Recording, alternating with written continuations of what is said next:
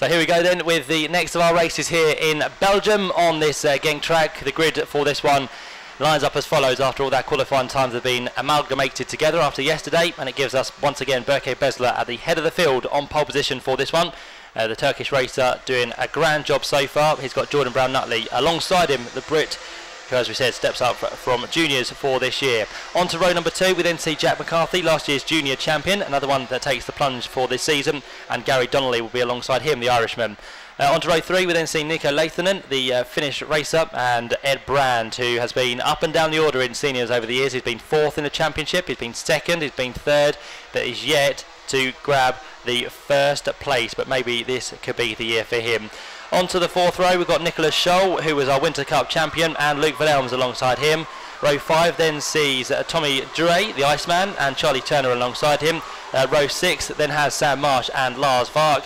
And then behind that on row number 7 is David Remy and Jesper Sjöberg. To row 8 we then see Paul Everads and Tom Croydon. To row 9 is Lucas Bryan and Casper Corjus. And inside the top 20 on row 10 is Glenn Van Paddy's, who made progress in the earlier heats up inside the top 10. Can he do it on a second occasion today? He's got Daniel Matchcheck alongside. Row 11 then has Joel DePuch and Josh Collins. Row 12 is Philip Volchevic and also Amna Al-Kabasi. And towards the back is going to be 260, which is David Dishoka, who rounds out the 25 starters for this next senior race. So it is going to be our 8th race of the day, 9th race of the day. Again, time escaping us. 9th race of the day, the 3rd heat for the seniors. So after this one, it will be halfway through the action for this Saturday. But let's see who can pick up the victory this time round. Again, they've been spread evenly so far because we've had 2 different groups on track, but this could be the first time we get a double winner. Berke Besler has been one of those, and Jordan Brown-Nutley has been one of those as well. And funny enough, both of those start on the front row, which could be interesting. Heading down towards the first corner. Again, it's Berke on the inside. It's Jordan Brown-Nutley on the outside run in towards that first turn. You can see again a very strawberry racing dominated senior class. They're all towards the front there. The likes of 266 is also in the mix, which is that of Gary Donnelly and also Jack McCarthy in 218. Of course, the only one that isn't strawberry within those top 5 is Berke Besler. He races with Bouvon Power, but a very similar liveried cart. There's another one behind both of those 3 rows. We've got 216, which is Nicholas Scholl.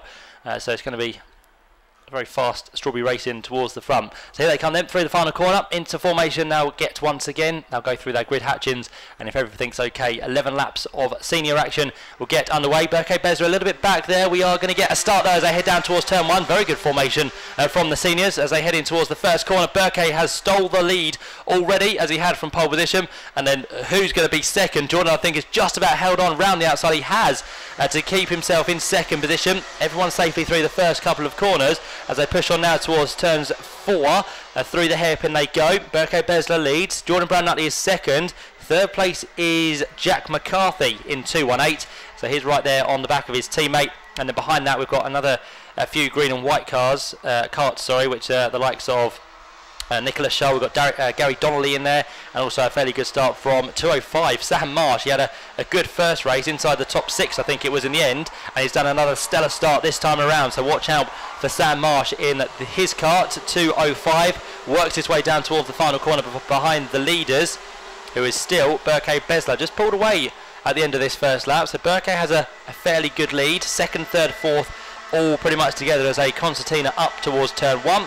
That, of course, is led by Jack McCarthy. Jordan Brown-Nutley has now dropped down to 3rd, and Nico Lehtinen is there in 4th position. He's in cart 258 for now as they work their way onto this second lap and towards the hairpin once more. They're going to have to be a bit more careful this time round because the teammates are together, which kind of gave us a fraught race at the Winter Cup between Axel Charpentier and his teammate Mark Kimber. But I'm sure the seniors will have learned that over the years to always respect your teammates, even in a race situation. So through they come. So the completion of this lap as well. Berke Besler started to be closed in on now by Jack McCarthy.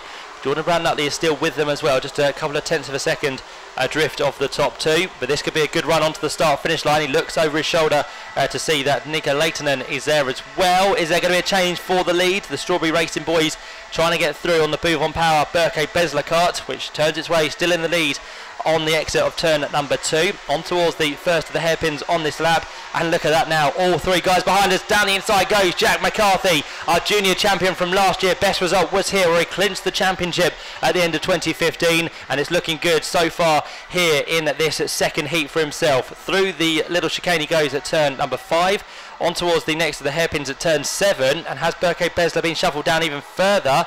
I think he is down to 4th, possibly 5th now, as more and more coming into the mix. Down towards the right-hander at turn number 8. And what can they do about Jack McCarthy? There's more drama. Berke Besler has been hung out to dry, and the one that was involved with him there was 2.58 by the looks of it, which is Nico Leitonen, who was 4th at the end of that previous lap. He's now going to be 4th, 6th, 8th, 10th, 11th possibly, as they come through to the completion of lap number 3. Another change of the lead looking to be happening down at turn 1, because Jack McCarthy has his teammate Jordan Brown-Nutley hassling him once more. No opportunity to get through there, nothing to choose between the top two for now, as they work their way onto the back straight. Slightly better run there from Jordan as he tries to get into the toe of Jack McCarthy. Again, then he backs out of it as they hit the anchors down at turn number 5. Let's try and work out who's now got into 3rd place. It's going to be Gary Donnelly by the looks of it in kart 266. And then in there as well you've got Sam Marsh again making tremendous progress. He's made his way onto the tail of Nicholas Scholl. And then just behind them is going to be 209 Berke Besler, the recovering Berke Besler from that incident just a lap ago down towards turn 8. The leaders work their way through the final corner, still as they were, Jack McCarthy and Jordan Brown-Nutley.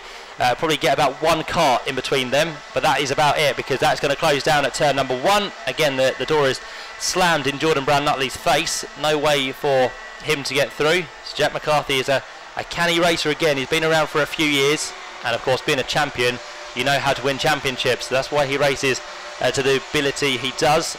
He works his way out at turn number 4. Let's look at the 3 or 4 carts behind. They seem to be getting a little bit closer now. That's Gary Donnelly in 3rd.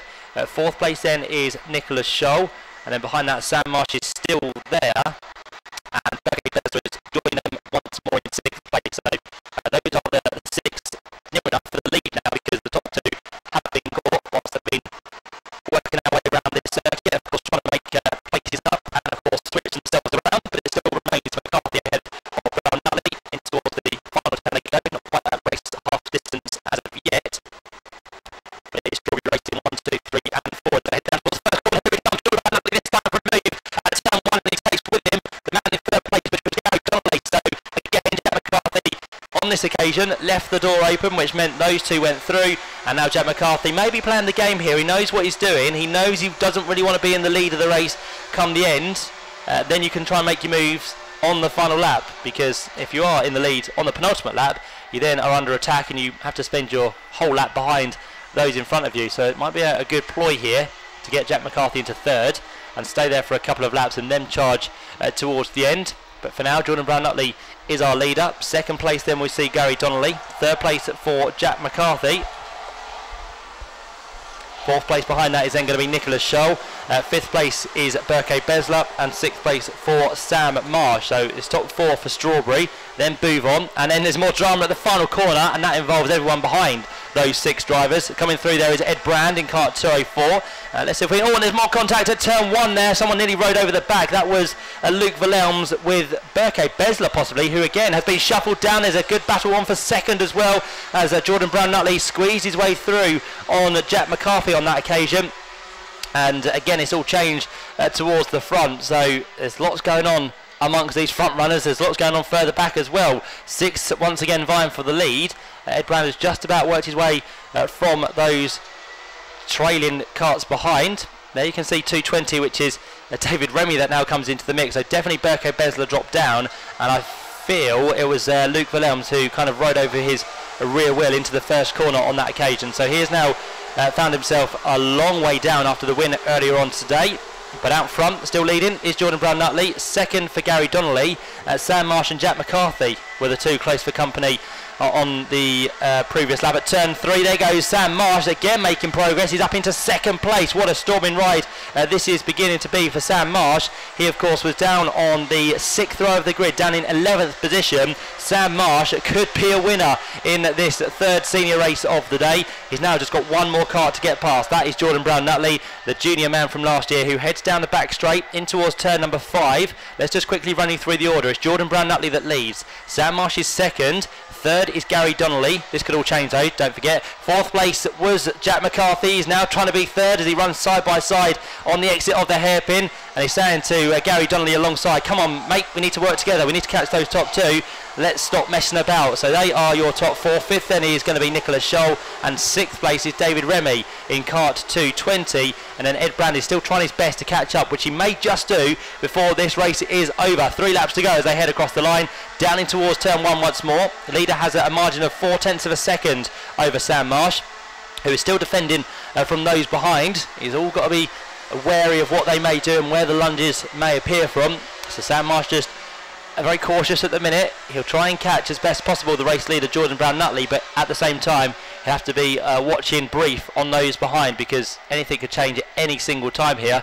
And David Remy, as always, one to watch out for. Kart 220 there, the distinctive colours of orange and black. He is just turning his way now through the hairpin at turn number 7.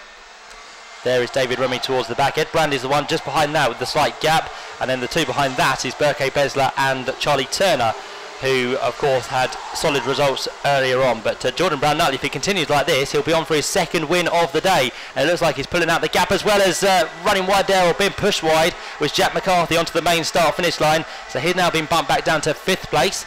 He sits just in front of David Remy in kart 220. And David's looking to make a move before too much longer as well, as they work their way through the left-hander at turn number 3, on towards the hairpin at turn 4. Any moves this time? Not by the looks of it, although there is their 3rd and 4th change, because Nicholas Scholl came through on that occasion to get past Gary Donnelly. So the teammates not giving anyone any room whatsoever, as Ed Brand makes two places up at turn 5. He goes past David Remy and also past Gary Donnelly at the same time by the looks of it. So as they work their way through the hairpin that time, Jordan Brown-Nutley's lead now grows from what it was. In fact, no, it might not be there, because Sam Marsh has pulled away as well. So the top 2 have broke from 3rd and 4th, which is Nicholas Scholl. Very similar numbers on those 2 cars, Nicholas Scholl and Jack McCarthy. And then Ed Brand is 5th, and 6th is possibly Gary Donnelly, is it? Yes, it is. He sits there in 6th position. And again, they've spread themselves out in 2, and then kind of everybody else behind that, just inside the top 10 places. So we are now on to what will be the last lap of the race, because we've got the final lap on your screens. We've got 1 lap left on the gantry as well. So Jordan Brown-Nutley is looking good here at the minute, but can he hold on for the next 3 or 4 corners? He works his way through the right-hander of turn number 6. Just trying to work out what's happening for 3rd as well, because that could be very close towards the checker flag. That's Jack McCarthy and Nicholas Scholl. I think it's Nicholas, yep, who is still ahead in 3rd, and Jack McCarthy now down to 4th place. But Jordan Brown-Nutley, what a day it's been so far. A win in his 1st senior race earlier on, and it's going to be 2 out of 2 for Jordan Brown-Nutley. He works his way to the checker flag. What a drive that had been. Jordan Brown-Nutley comes through. He takes the spoils after a tremendous drive once more. He finishes ahead of Sam Marsh, who again has had a tremendous ride through the field there. He came from row number 6, did Sam, and there was nothing to stop him getting to the lead there. If he had a few more laps, he may have just got it done, but he comes through in 2nd. Nicholas Scholl ends up in 3rd. Jack McCarthy, again very positive, in 4th place. Ed Brand picks out the top 5. Gary Donnelly was 6th. David Remy was 7th. Charlie Turner then in 8th place, ahead of Berke Besler. From pole position dropped down to 9th place. Nico Leitonen was then in 10th, ahead of number 230, which was that of Everard. And then behind that we saw the likes of Luke Wilhelms, who dropped 4 places in that race to finish up in 12th position. So again, action-packed race from the seniors, not holding back whatsoever, but Jordan Brown-Nutley has got to be very, very happy with that. Puts him in one of the strongest positions so far today. He's looking good for pre-final pole, which would be a real good job after his first ever races within the senior category. So he takes the victory by just under half a second. Sam Marsh comes home 2nd, and Nicholas Scholl rounds out the top 3 for that senior race. And we've still got one more of those to come in a few